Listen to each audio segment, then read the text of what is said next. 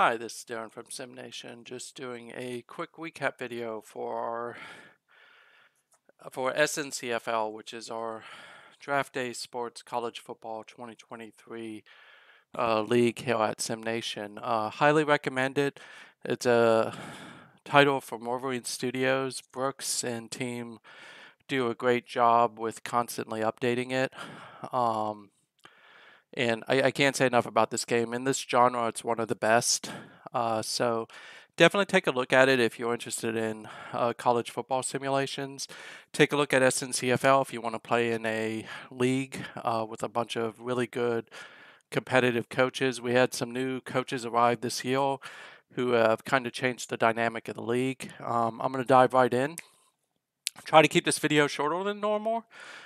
Just for everyone's awareness, next weekend I'm going to release a bunch of how-tos, both for the college football game and the pro football game, largely focusing on defense because that's what most people are asking me questions about. So let's dive straight in. So no change at the top. Maryland is still number one. I believe UCLA is the new number two since the last time we talked. Ohio State lost to Maryland, so they bounced out. UCLA is a Stewart team, one of his many, and they're undefeated. They should stay undefeated through the rest of the season, so they're in pretty good shape. We'll talk about Washington State, which is one of my teams, in a moment. Miami coming in at number 4. This is one of Gary's team, his premier team. They have clinched the Coastal and will be playing NC State in the championship game in a few weeks. Oklahoma, this is Steve. He has a very strong chance of winning one of the 2 spots of the Big 12. We'll talk about that a little bit more in a minute. Ohio State, DP is back in his first game, unfortunately, I think was against Maryland. They lost that one, but he's definitely got Ohio State dialed in pretty good. I know Stewart's a little bit mad at number 7 for Western Michigan, but in fairness, they haven't really played anyone. They are undefeated, but they're a MAC team. So I think Miami, Oklahoma, and Ohio State winning bumped them back 3 spots. LSU has had a great season. They've won the SEC West. Really good job for a team that was one of the lowest prestige teams around, but we'll talk more about them later. Florida State, this is Sample. He's got them dialed in. Should be making the playoffs. I think they only have 1 game left, and I think that's probably against Florida. So no reason why they can't make it. They're not going to win the ACC Atlantic because NC State's won that. Florida comes in at number 10. This is Soa. He won the SEC East, so he will meet LSU in the championship game. North Carolina State won the Atlantic, as I mentioned before. This is Van. Great season from Van and NC State. They only have 1 loss this season, so tremendous job. Little controversy with Michigan coming in at number 13. They bounced pretty substantially backwards, and they've been off for the last 2 weeks. Don't know that I agree with that from the CPU, but they play again, I think, this week, and they should snap back into the top probably 5 through 7 spot. Kevin comes in at number 14 with Texas. They just lost to Maryland, so they got bounced back a little bit. But they're still very much in the running for one of the 2 spots in the Big 12. We'll talk about that more in a second. Oklahoma State, this is Frankie. He's still in the race for one of those top 2 spots in the Big 12 as well. Stanford comes in at number 17. This is Skelter. He's got Stanford dialed in pretty well. They don't have a chance of winning the North, unfortunately, but if he continues to hover around that 17 spot, he could find himself in the playoffs with Stanford. Not probably the team he expected to be in the playoffs, but definitely he'll take it. Rounding out the top 25 from a human perspective, Iowa State is back in at number 23. This is Shark. Iowa State can't win the Big 12, but they can make some noise, and they may be able to push upwards potentially to get to number 16 if some other teams ahead of them lose, and that there's strong potential for that. So I want to dive right into the standings. Again, I'm trying to keep this video a little shorter than normal because next weekend I'm going to do quite a few videos. I mentioned Van with NC State has won the Atlantic. Great season, 11-1. Gary bounced back. His only two losses were to Washington State, who's in at number 3, and then Florida State, who's in at number 9. So it really wasn't a question of whether he was going to win the Coastal. It's just, would he stay up near the top? And that answer is yes. He's done for the year, so is Van. So those two's next game will be in the conference championship. And both those two teams should make the playoffs, as well as Florida State. So the ACC should have 3 teams in this year's playoffs. I'm not going to talk about recruiting. I'll talk about that in a minute. In the AAC, this one's a little bit of a shock, candidly. East Carolina has taken the East, mostly because Central Florida and Cincinnati had a little bit of a down year. I do expect Cable to bounce back at Central Florida. He lost a generational quarterback and struggled a little bit to replace him. No shock with Houston being up at the top. A little bit of shock with Memphis being down, but Houston is done for the season and will be playing in the championship game next against East Carolina. Houston should win that one pretty relatively easy. Right now, both Central Florida is playing for a potential bowl berth, so they need to win this game against Massachusetts. It's the last game. At 6-6, they should make a bowl. At 5-7, they may make a bowl, but you can't count on it. Memphis is just playing for pride at this point. Big 12, I talked about this. This one is interesting because if Oklahoma State wins, then they're in. I largely think Texas is in regardless of any result because um, Texas beat Oklahoma State. They don't play Oklahoma. So if Oklahoma State beats Oklahoma, then Frankie should make it in and play Kev. And however, if Oklahoma wins, of course, they're in. And it would be them versus Texas. So I have seen some strange stuff happen before based on ranking. Well, I have seen the head-to-head get thrown out, which means that Kevin could, in theory, get screwed. If Oklahoma State beats Oklahoma and they both stay high ranked, that could be Oklahoma versus Oklahoma State again. I don't think that's going to happen. I think whoever wins the Oklahoma State game is going to play Kevin for the Big 12 championship. And all these games matter. Kevin, of course, is done for the season. So if he makes it to the title game, uh, he needs to win it because he's going to probably be close to the border for the playoffs. Oklahoma, of course, can afford to lose a game and still probably be in the top 16 regardless. Oklahoma State needs to win this game against Oklahoma coming up. Otherwise, they could find themselves looking at not in the playoffs. Iowa State is a long shot to make it, but if anyone's going to pull it off, it's Shark. He's got one game left, and it's against Louisiana Monroe. So that game will carry some weight, even though Louisiana Monroe is not ranked. They are considered a top team. BYU, great job with Starfinder. West Virginia, great job with Mike. Of course, Texas Tech is just playing for pride at this point. They're not going anywhere. With Texas, it's good that Kevin's done because Blankenship's hurt. He needs him to get healthy. That's a critical piece. But keep an eye on Avery. He's having a great season. So is Felder, who's Oklahoma's quarterback. I do like Iowa State to win this week against Louisiana Monroe, and then BYU. I don't think they match up well against Texas A&M, but Starfinder may find a way. Barham, who is the Texas A&M quarterback, is just really, really good. Big Ten, the East is decided. It's Maryland. They have one game left against Rutgers, but even if they lose that, they have the game in hand on both Ohio State and Michigan, who, between the videos, they've beaten Michigan, they beat Ohio State, they beat Texas. So Maryland is largely in. Ohio State and Michigan should be in the playoffs. I don't expect much slippage there. So there'll be 3 teams from the Big Ten in, and they'll all be probably from the East. Penn State has been taken over by DWK, and he's got him on a 3-game winning streak. So they're playing for a bowl berth at this point, which will be a major win for them given the season they've had. Frankie's got Iowa back on track, but it's a little bit too late. Wisconsin should win this even though they're showing second. They still have 2 games left to play. They play I forget who they play, but they play Purdue this week. But if they win those 2 games, they'll be playing Maryland for the Big Ten championship. If they lose one of those games, Nebraska probably makes it in.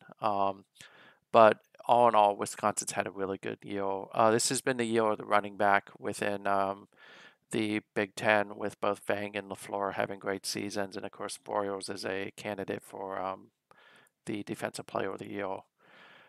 Conference USA, North Texas should win this. They just need to win their next game, and then they're in. They'll play Marshall. No big shock here, actually. North Texas was a good team. Marshall was a very good team, and they've beaten a couple big wigs. North Texas just needs to get past James Madison. It doesn't really matter what Marshall does at this point. They're already in.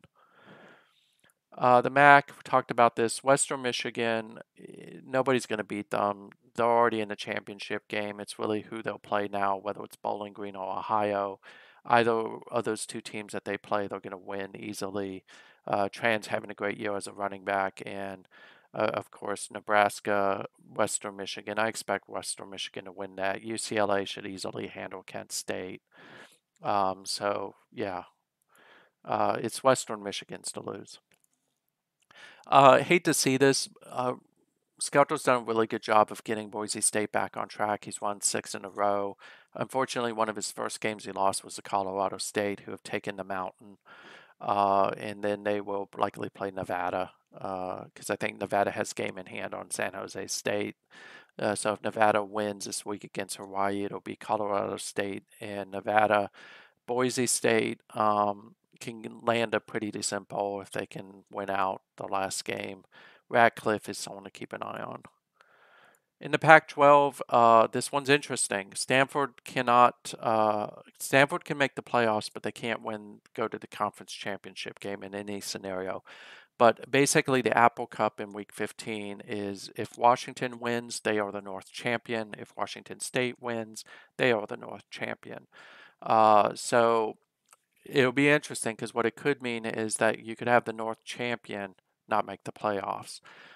So it should be interesting. Van beat me last year with Washington, and I'm at Washington State. But my hope is Washington State can win that, and then they'll face UCLA, where both those teams will be fighting for top seeding. Nobody's going to beat UCLA. UCLA should finish the year undefeated. They got Kent State this week. Pops has had a down year with USC, but he'll bounce back next season. He gets Arizona. Merriman, of course, is a candidate for the Heisman, and is having a spectacular season with 27 touchdowns. In the SEC, LSU's won the West. Louisiana Monroe, we talked about that, has had a down year. If you're looking to join the league, Texas A&M, Alabama, Auburn are all great teams. I'd like to see the West become a little bit more competitive. In the East, Georgia and Tennessee ran into some pretty substantial roadblocks, Vanderbilt being one of them, and having a down year. They play this year mostly for pride, but there is an outside chance that if Georgia can string together 2 quality wins, that they could find themselves in the playoffs. It's a very long shot. Florida should be in, but it'll be LSU versus Florida in the SEC title game. Ashby's a guy to keep an eye on for the Heisman. He's had a phenomenal year, as well as Barham. Barham's more of a pro prospect.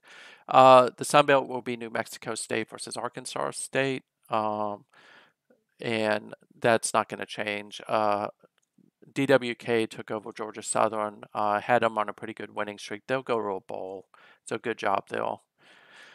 If we take a look at recruiting real quick, right now, Maryland is number 1. I don't expect that to change. Maryland's had a very good recruiting year.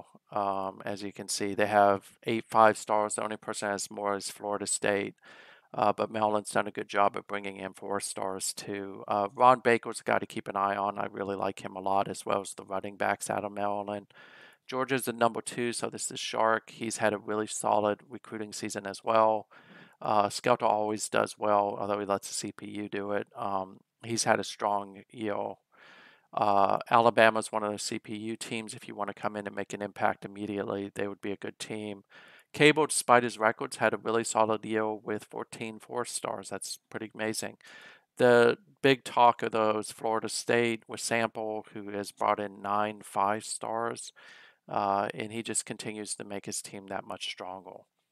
Wazoo is up there with 10 4-stars.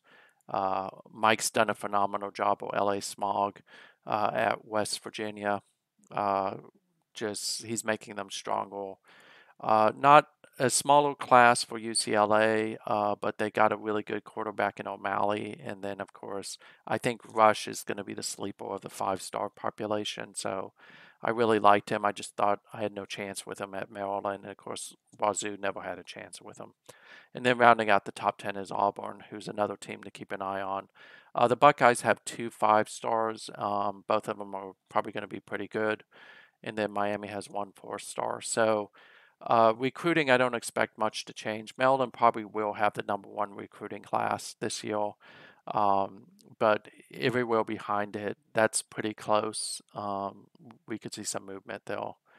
In terms of league leaders, just some names to call out. Uh, Wyatt from Rice has had a very good year, so has Brewer. Driscoll, he's having a horrible year ever since I did that video. And teams have started keying in on the long pass, but it'll be interesting to see who wins the Davy O'Brien this year. The rushing yards, it's really between Ashby and Merriman at this point. Merriman should get it because he has 27 touchdowns versus Ashby, I think, has like 12, but both of them have had solid years. Avery's had a great year, so has LaFleur. Um, and we see in terms of receiving uh, Rice from Rice is having a great season, should be the top wide receiver, although Schumacher and Desmond from Baylor are also up there. In terms of sacks, we've talked about this one. It's a log jam up at the top where you have quite a few with 12, but Hutchinson and Boyles and Brogan are probably the top three that I would call out. Interception wise, again, you got Edwards who has an inside shot at getting it, but Grantham and Kirby from Tulsa and Toledo are the top ones. I don't know if I can see that, but let's see if I can see awards real quick. On the award watch, we mentioned Merriman for the Heisman, Brogan, Hutchinson, and Boyles for the Bednarik. Davy O'Brien is likely going to be, I think it's going to be Barham, but it could be Brule. For the Bolitnikoff, it's pretty wide open still, but I do like Rice for that. I think this is the Lombardi, if I'm not mistaken. It's probably going to be Lopez. Again, most outstanding offensive player, it's going to be one of the two running backs. The Doak Walker, I think the Doak is going to be Merriman just because they tend to put an emphasis on touchdowns. But for the senior quarterback, I do think Barham will win this, but Noah Brewer's got a pretty good, strong chance. They both have had really strong years. Brewer, I actually think, will get it. He may get the Davy O'Brien, too. The Mackey will likely go to uh, I don't know. That one's pretty wide open.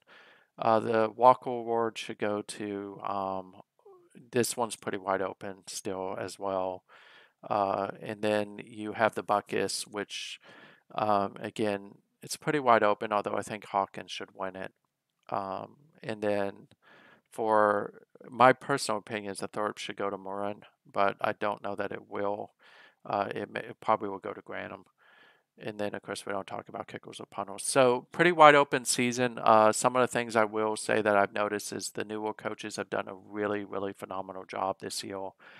Specifically, Kevin, who's come in and just made a lot of noise, and Steve. Steve's not really a new coach, but he's a returning coach.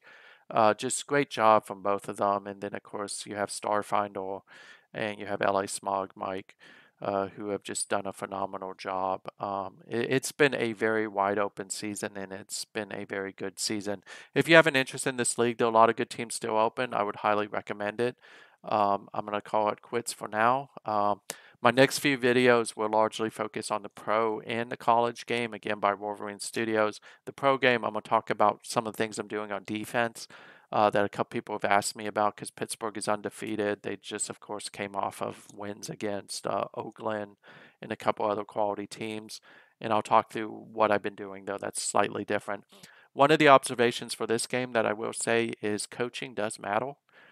So make sure you're getting good coaches and make sure you're playing in the style that your coaches are comfortable with. I'm noticing that more and more.